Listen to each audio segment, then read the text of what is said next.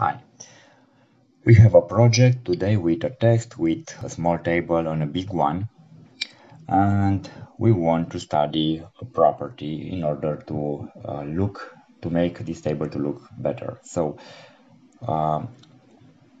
we go to text flow and we have these two options: allow table to split across pages and columns, and allow row to break across pages and columns. So first we will study what does it mean, the first one, allow table to split across pages.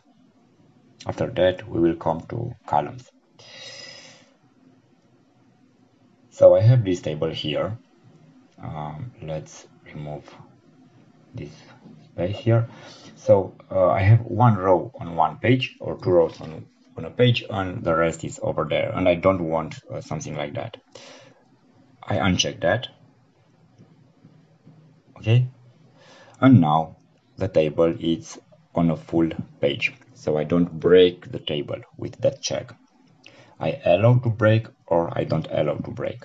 For the big table, you can see I don't want to break, so we'll begin on a new page, and after the table is ended. Let's insert a new one here. If I don't allow to break, it's not happening anything because it has space here. If it's moving and it doesn't have space, it will move on the next page. But if the table has space, nothing happens. It's just for these cases where the table needs to go on another page and I don't want that. How about columns?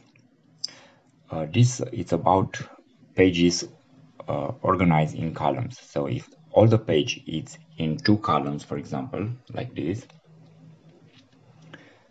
the same as the table moves on another page, the table will move on another column in this case.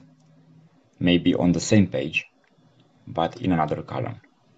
So if I'm checking here, allow table to split, now I don't allow. Okay, so I don't allow to move on another page, but in this case is another column because it's organized on columns and after that in pages. The same thing here.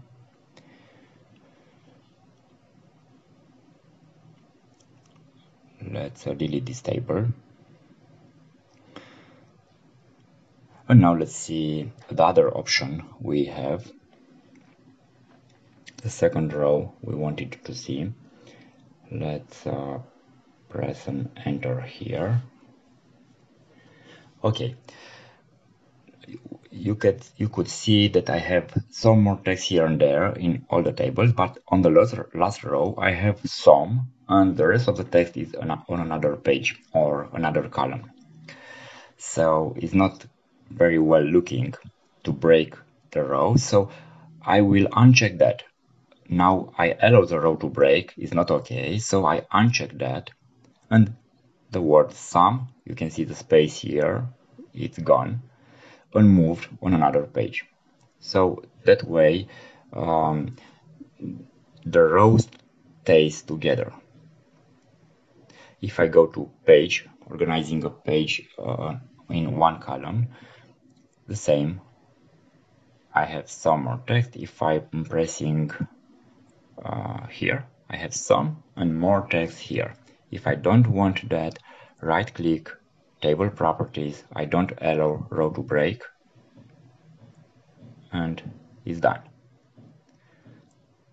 So this is for cases where I have a small row, a part of the row, and it's not good looking. So checking that will assure that all the text is together on the same page.